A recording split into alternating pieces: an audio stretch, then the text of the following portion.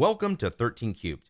Before we get started, if you aren't yet subscribed to the channel, I would greatly appreciate it if you would do so. Turns out the vast majority of you watching this content are not subscribed, and in order to help the channel grow, well, we need those subs. So again, I would greatly appreciate it. In this episode, we're going to take a look at a neat little utility called RdpCacheStitcher.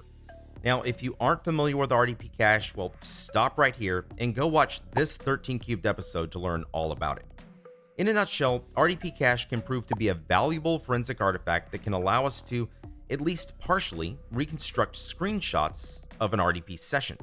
This could help us profile threat actor behavior or lead us to discover more about a particular intrusion if the TA was using RDP to move laterally, which happens more often than you might imagine. A few years ago, when I first learned about RDP Cache, I was involved in a year-long investigation in which this artifact played a significant role. One of the people on my team, shout out to Mr. Sean Thomas, discovered that one way we might reconstruct those little 64 by 64 bitmap images was to use PowerPoint. That's right, PowerPoint. Turns out it's quite easy to drag images around and piece them together, not unlike a puzzle, using PowerPoint. So that's exactly what we did to piece together those reconstructed images. Well, RdpCacheStitcher aims to solve this problem by providing an easy-to-use interface to reconstruct the images, but it can also provide hints or suggestions as to where a given tile, which would be one of those little bitmap pieces, might fit. You can keep track of multiple reconstructed screens and even export the final products as PNG files, which is extremely helpful. So, using an admittedly lame collection of RDP Cache taken from one of my lab machines, sorry, no state secrets included here, let's take a look at how RdpCacheStitcher works.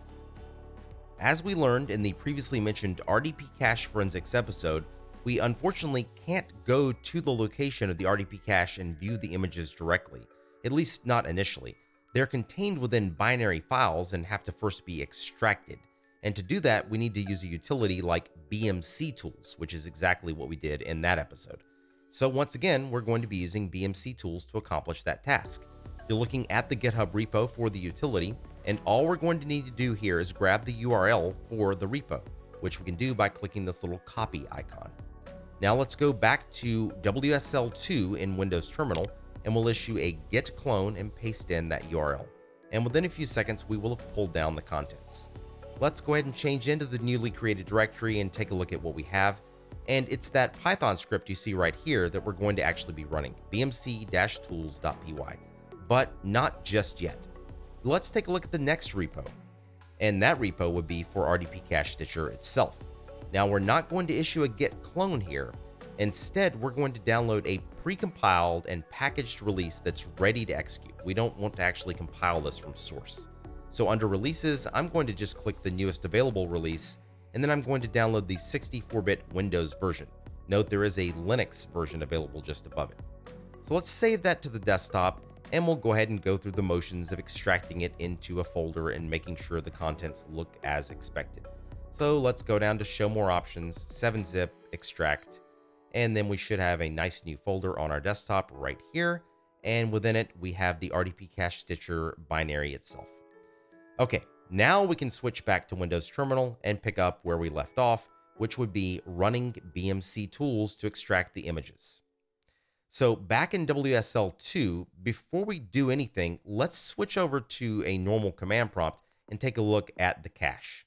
That's going to be located within AppData Local Microsoft Terminal Server Client cache. And as you can see, for my user, I have 3 cache.bin files.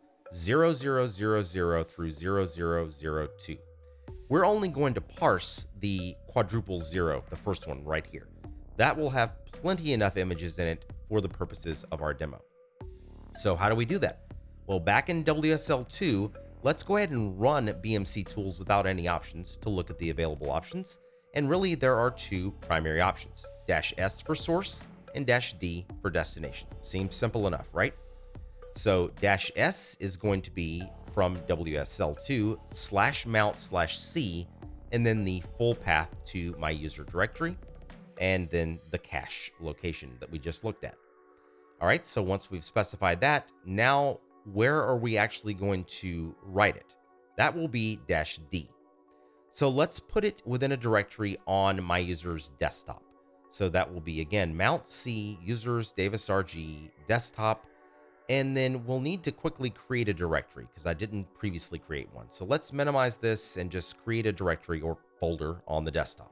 So we'll go new folder, and I'll just call it RDP Cache. And then we'll just neatly move it over here to the left like so. And we'll go back to the terminal, and we should be able to tab complete it now. There we go. So we've specified a source and a destination, and that's it. In this case, again, we're only parsing that single file, cache0000.bin, and check that out. 6,600 plus images were successfully exported. That should be enough. All right, so now let's take a look at RdpCacheStitcher itself. Upon first launch of the software, you'll actually be greeted with a little graphic with arrows pointing to the various controls available to you. Starting in the top left, you can specify the width and the number of screens available to you to reconstruct images, and an optional notes window. The top center has an auto place option, which will attempt to guess where tiles might fit best. And then in the top right, you can hide used tiles, duplicates, and non-square tiles, with duplicates being selected by default. Other important controls include left click, which will actually place the tile, right click will delete or move a tile, and middle click will allow you to place the tile where the software guesses it might fit best. And of course, in the very bottom are where the tiles will be located. So let's go ahead and go up to File and New Case, and we'll navigate to the desktop and choose the RDP Cache directory, into which I previously extracted those bitmap files with bmc-tools. And after a few seconds, you'll notice it did load all 6,000 plus tiles for us. And when I click OK here, what you'll see in the very bottom are all of those tiles. And you'll notice the scroll bar is quite small. There's a lot of scrolling here and a lot of tiles to choose from. So at this point, we're ready to begin just dragging tiles onto our blank canvas, if you will, to try to reconstruct the images. So how do we do that? Well, you can actually see some of this stuff is already kind of in order. So as I drag things here from the system tray area, you can just kind of pick where you think it might fit best. Kind of reminds me of Minesweeper, if you're old enough to have played that, only there's no bombs. So anyway, just go ahead and drag the things into the locations in which you think they fit, and it's very easy to drag them around and move them and, just guess what might fit where. In fact, I'll actually speed this up a bit so you can see me going through here and reconstructing some of this. The green shading will show you where a given tile may fit, or you can click the auto place button in the top center to have the software automatically choose the tile that would best fit in that location. Or at least it tries. To be honest, I've had mixed results in doing this, though some of my colleagues have found it quite useful in real-world investigations. For me, though, the major advantage of this software isn't that, it's just the ease at which I can grab tiles from the tile store and drag them onto this grid canvas and reconstruct things. And of course, I can create multiple canvases, or screens as the software calls it. You can see that I was able to, after just a minute or so, reconstruct part of the Windows taskbar, as well as what looks like part of a command, probably from some documentation that was being viewed within this RDP session. And again, I only spent a couple of minutes in real time doing this. So if you spent, say 30 minutes or so, you could probably come up with a pretty good reconstruction of the screen image. But now that we've reconstructed our little image here, wouldn't it be nice if we could easily export it to a file? Well, of course, we can do that. And to do so, all we have to do is go up to the File menu and choose Export Screen Images. We'll browse to the location into which we would like the images to be saved, or image in this case. I'll just create a new folder here, just whatever. And then I'll go into that folder and make up some file name that I would like it to be saved as, and then click Save, and that's it. And at this point, we have saved our image to disk, which we can easily now include in a forensic report or whatever. And as you can see, there's the image. It's just that simple. All right, so that pretty much wraps up what I wanted to show you in this episode. I hope that you'll find RdpCacheStitcher useful. Again, it's a free piece of software. You could, as an alternative, use PowerPoint, which is completely viable, but this to me is even easier. So I hope you'll check it out. As always, thank you for watching this 13 Cubed episode. Thank you for subscribing, and I'll catch you in the next one.